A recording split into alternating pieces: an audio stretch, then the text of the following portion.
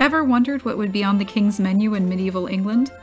Take a look at one of the oldest English cookbooks, the Forme of Cury, and see what Richard II was having for dinner in this week's episode of Footnoting History.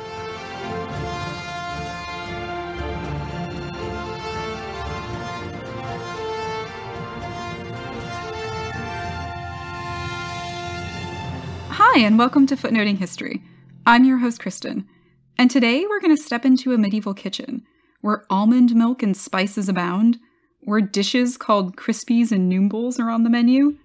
Because I don't know about you, but when I'm studying the past, I always want to know what people were eating for dinner, how they made it, and where they got the ingredients, and I wonder, could I make it too? The 14th century English recipe collection known as the Forme of Cury is, in many ways, a wonderful resource for this information. There are hundreds of ingredients, plenty of dishes to choose from, some instructions, and a few questions. The Forme of Cury is a culinary recipe collection, and it's one of the first written in English.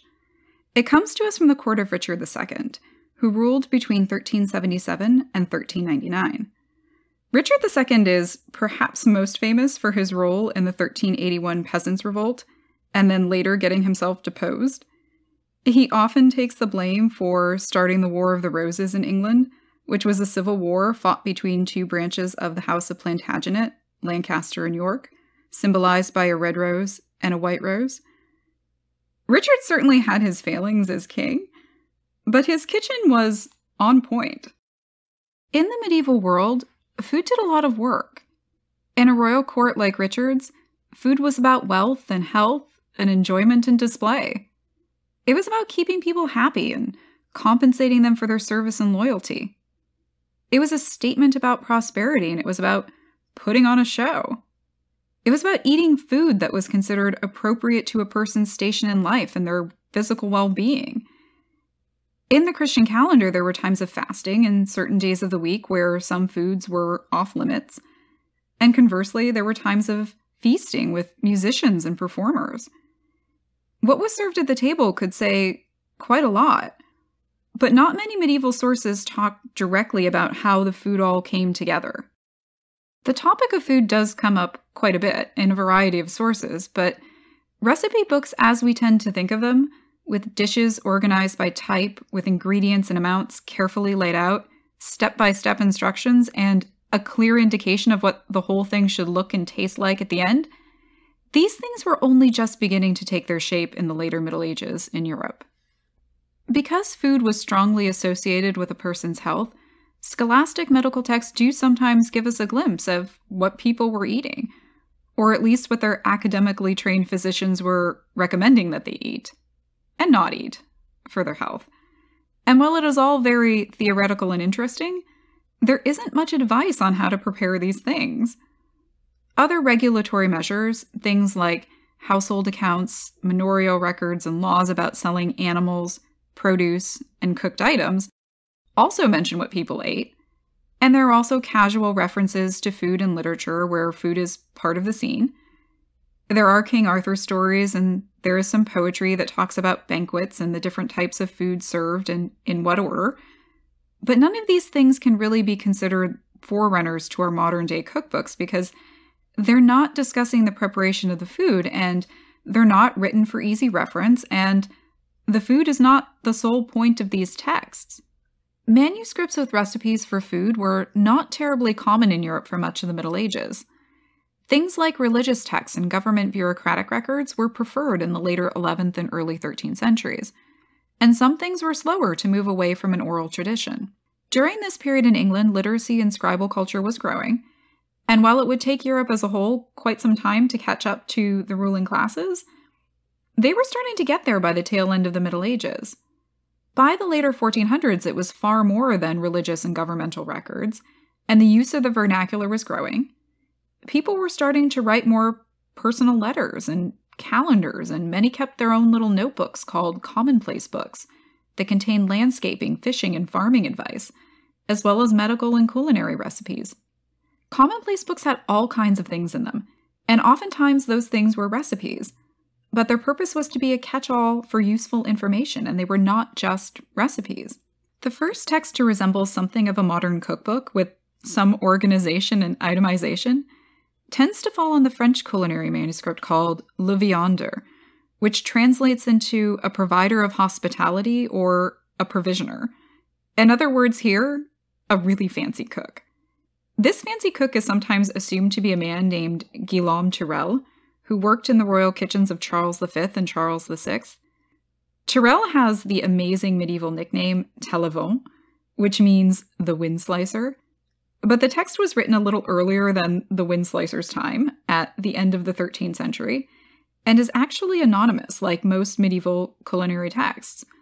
Even though Le Viandeur was often bound together alongside other texts in a single manuscript, it was all about the culinary recipes, and it is something of a prototype for the Western European cookbook. After Le Viandeur, more things like it started to appear. To date, historians have identified about 100 such manuscripts, from the 1300s and the 1400s, from Italy, Spain, Scandinavia, France, Germany, and England. And the Forme of Cury is one of the longer and more famous of these texts. The Forme of Cury is named after its very first line. Most medieval manuscripts don't have titles in the way that we are used to having a volume with a title, and so this is how they are often identified and where they get their names. The Forme of Cury means the proper method of cookery, and it opens by stating that this proper method of cookery was compiled by the master cooks of Richard II in collaboration with court physicians and philosophers, and it was considered the best around. Richard's household accounts claim to feed 10,000 people every day, and that may not have been a complete exaggeration given the general scale of medieval royal households and all the work that went into making them run. Richard's household would have moved with him as he traveled his kingdom, but the infrastructure would have been largely similar in the various places where he stayed. There would have been several fireplaces and a bread oven. Ovens were rather specialized pieces of cooking equipment. They required a lot of resources and attention and skill to properly use, but the Forme of Cury has several recipes for bread and pastries that require baking. Most villages would have had a baker where people would take their dough to be baked every day, or they would use a Dutch oven on their home hearth. But Richard's kitchen would have had an oven for baking, along with a water supply, a few spits for roasting meat, giant pots for stewing, pans for frying, and kitchen utensils like mortars and pestles and knives and slotted spoons and rolling pins. There are a tremendous number of recipes that call for meat or fish of some kind. Royal kitchens often had their own livestock pens, gardens, ponds, and breweries, not to mention storehouses of goods to draw upon when making food for thousands of people every day. And the Forme of Cury shows us what these people were eating. The Forme of Cury's introductory segment claims that the pages that follow will teach the reader how to make simple, complicated, and really complicated dishes. The collection claims at its outset to be for all walks of life, quote, both high and low, end quote, underscoring the medieval belief that some dishes were only suited to certain types of people. The introduction closes with the promise that this collection will, quote, teach a man without tarrying to find what food he longs to have, end quote. Well, I'm intrigued. There are 205 recipes in the Forme of Cury, and there's something for everyone. There are meat and vegetable dishes, soups and stews and roasts, savory and sweet dishes. There are a tremendous number of spices ranging from salt and pepper to ginger and cloves and nutmeg. Salt and pepper were rather ubiquitous items in the medieval West. Europeans did not know the joys of pepper, not until Marco Polo traveled to India and southern Asia in the 13th century, but once they had a taste, they were hooked. Culinary historian Melita Weiss Adamson calls pepper the most common spice in medieval Europe, and people used all kinds of it. They used black pepper, white pepper, and long pepper. The French tended to favor long pepper, but the English actually liked cubeb. Cubeb, sometimes also called Java pepper, is related to black pepper, and it is a touch spicier.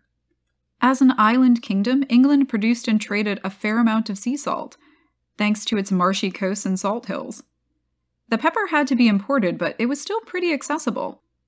The economic historian John Monroe estimates that a pound of pepper could set back a skilled London craftsman a little more than 2 days' wages in the 15th century, which was a lot of money, but medieval people spent a higher proportion of their income on spices than we do today, and though they could cost a lot, spices were not only for kings. A lot of the ingredients in the Forme of Cury are probably familiar to Western cooks, but there are a few things that are a little less common in the Western modern kitchen, like cubeb, and like galingale, which is a root similar to ginger and found often in Thai cooking, and alkanet, which is a red dye made from a plant and used today in a lot of Kashmiri cooking. There are also ingredients more often found in Persian and Arabic cooking today, like almond milk, rose water, and saffron. These things often made their way into the medieval English kitchen, which is sometimes surprising to modern audiences. Diners often eagerly adopted cooking techniques and tastes from abroad.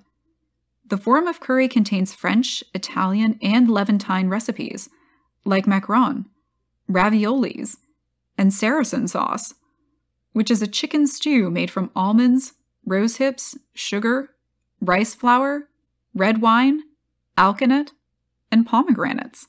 Animal milk, usually from cows, but also goats and sheep, was rather common in medieval Europe, but people didn't really drink it. Unless you were using it right away or making cheese or butter from it, dairy milk tended to spoil quickly, unlike almond milk, which lasted far longer. Almonds were grown in the Mediterranean regions of Europe, and while they were often outside the price range of ordinary people, someone like Richard II would have had no trouble getting enough for his table, and almonds show up in over 50 Forme of Cury recipes, in their milk form, but also blanched and unblanched in porridges, flours, and sauces. Richard seems not to have had a strong taste for rosewater, but Spain, which had a large Muslim population in the Middle Ages, did enjoy rosewater, along with sumac, pistachios, and tamarind. Rosewater, which is used in a lot of Indian, Persian, and Arabic cooking today, is made through distillation, which is a process that uses heat to evaporate a liquid and create and collect the condensation. Because it actually is made from flowers, rosewater has a very floral scent, and it's often used in desserts, like the sweet cheese tart that is the sole recipe to use rosewater in the Forme of Cury. Saffron was much more Richard's speed. It has a unique, delicate taste, and it looks spectacular. Saffron was and remains a very expensive spice because of where it is generally grown, but more so because of how it has to be harvested. Each little gold-orange strand of saffron is either a stigma or a style of a flower, and each little gold-orange strand has to be harvested by hand. It takes between 60,000 to 70,000 strands to make 1 pound of saffron, and that pound of saffron could cost that skilled London craftsman mentioned earlier about a month's wages. But a lot of people wanted it. Saffron was one of the 4 major spices that was imported commercially to medieval Europe, along with black pepper, cinnamon, and ginger. Saffron was the only one of these 4 spices that Europeans began growing themselves. The northern Spanish region of Catalonia acquired a reputation for producing fabulous saffron, but they weren't the only European growers. The English enjoyed saffron so much, they were growing it themselves in Essex, and there is a town named after it called Saffron Walden. Richard II seems to have enjoyed saffron quite a lot, and the spice is in just about half of the Forme of Cury's recipes. The opening salvo of recipes in this collection are for somewhat humbler appetites. The first dish, called a frumentry, is a kind of porridge made from wheat and sweetened milk. And the dish that immediately follows is also another porridge. This one, called white porridge, is made from onions and leeks and small birds. It's a kind of oatmeal and chicken soup fusion. Next up are more savory stews called pottages. There's one made with beans, one with ground pork, one with cabbage, and then one with turnips. And all of these dishes are indeed of humble origin, pottages most especially. These were essentially stews, and pottages were the mainstay of most people. They were pretty flexible and forgiving in their cooking method. They could be made with the most basic of cooking equipment, earthenware or metal pots set over hot ashes or coals, and with simple kitchen ingredients like beans and cabbage and root vegetables. Essentially, you just threw everything into one pot and let it cook all day. But this was a royal kitchen after all, so even these simple recipes got an upgrade. Every one of these recipes, but the bean pottage, calls for saffron. Medieval people did enjoy their spices, and I have mentioned only a few, but there were other things that they did to make their food taste good. Roasting was another favorite technique, and this required a lot of attention and manpower, and as such it was usually only done by the upper classes. The royal table would have enjoyed roast meat daily, unless restricted by a time of religious observance, and the Forme of Cury lists several roasts that are often accompanied by pretty complicated sauces, like a recipe for chickens in a hard-boiled egg sauce, roasted pork with coriander, caraway, pepper, garlic, and red wine. There's a lamb in a broth of almonds, cinnamon, sugar, and wine. There are some pretty intricate sauces included in the Forme of Cury, sometimes paired with a meat dish, as with these examples, but also sometimes just on their own.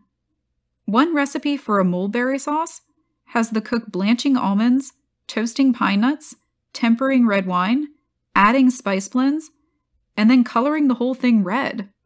The medieval court was often about display, and subtleties were prepared with this in mind. Subtleties were dishes that were really one thing but were made to look like another, things that were prepared to wow those in attendance. The English were known for building giant castles out of dough for the entertainment of diners, but the Forme of Cury tackled items people might actually eat. A recipe for something called cockagrees was designed to seem like a whole new animal. Here, the recipe calls for the top of a chicken to be sewn to the bottom half of a pig, and then the whole thing is stuffed with meatballs, roasted and then served in a sauce dyed yellow with egg yolks and saffron, and adorned with gold leaf and silver. A little less labor-intensive is a recipe for sausages shaped like hedgehogs. Here, little meatballs made with saffron are stuffed into a casing, parboiled, and then roasted on a spit. There's also a recipe for dried fruits to be disguised as small pieces of meat, which was probably a bit less about showcasing the artistry of the cook and more about getting the royal diners to get excited about something other than meat. The Forme of Cury is a little short on the vegetable dishes, which likely does reflect something of the medieval belief that the upper classes were better suited to digesting meat and lots of spices and complicated sauces. Even on religious fast days, it was acceptable to eat poultry and fish. There are a few vegetarian recipes in the Forme of Cury, some recipes for beans and peas, some egg dishes, some toast with fennel and leeks, applesauce, and a few desserts, but there's only one lonely recipe for a salad in this text. Admittedly, it sounds pretty good. It has parsley and sage and borage and mint, fennel and garden cress, rosemary rue, purslane, garlic, and different kinds of onions, and it's dressed with oil, salt, and vinegar. It sounds like everything from the kitchen herb garden with a little bit of pizzazz. It's the recipe I feel most confident in reproducing, except my American grocery store doesn't carry rue, purslane, or borage. A good number of items that appear in the Forme of Cury are not carried in a lot of Western, especially American grocery stores. Things like pigeons and rabbit and eel. It turns out that noombles are the organ meats of deer and oxen, and my local grocery stores don't have those either. Those Crispies mentioned at the beginning of the episode are a little bit more accessible. They're fritters made with white flour, egg whites, and sugar, and then fried in grease, dyed red with alkanet. It's a sweet dish comprised of a few expensive ingredients and made into a startling color, and I tried it. The Forme of Cury says to take your flour and muddle it with egg whites. I interpreted this to mean that I was supposed to beat my egg whites until they were frothy and formed stiff peaks, almost like I was making a meringue, and then I folded in the flour. The Forme of Cury then says to take the batter and drop it into hot oil through your fingers or a skimmer. I used my Spätzle maker because the point seemed to be to make tiny little drops of batter. I waited until little bubbles appeared in the batter, The recipe says to wait until there are, quote, holes therein, and if thou wilt, color it with alkanet, end quote. It didn't say to remove the crispies yet, and I did not have alkanet, but you can buy it online. So I put in a little red food coloring into the oil, and it did dye them a little bit. Finally, the recipe said to remove the crispies from the oil and to toss them in sugar. They were like tiny little funnel cakes. My experience making these crispies from the Forme of Cury probably was in many ways similar to one of Richard II's cooks. I was able to get white flour and sugar and oil and red dye and cooking equipment. I wanted something that tasted good, that I would feel good eating, and that would be impressive. I had to guess at amounts and rely on past experience. At the end, it would have been nice to have a kitchen staff to clean it all up, but recipe texts like the Forme of Cury open a window into the 14th century. They point us toward economic, social, religious, and political experiences that still have resonance today. And you know what? Those crispies were pretty good. This has been Footnoting History. If you like the podcast, be sure to visit our website, footnotinghistory.com, where you can find links to further reading suggestions related to this week's episode, as well as a calendar of upcoming podcasts. You can also like us on Facebook and follow us on Twitter at History Footnote. From all of us here at Footnoting History, a special thank you to our Patreon supporters. And until next time, remember the best stories are always in the footnotes.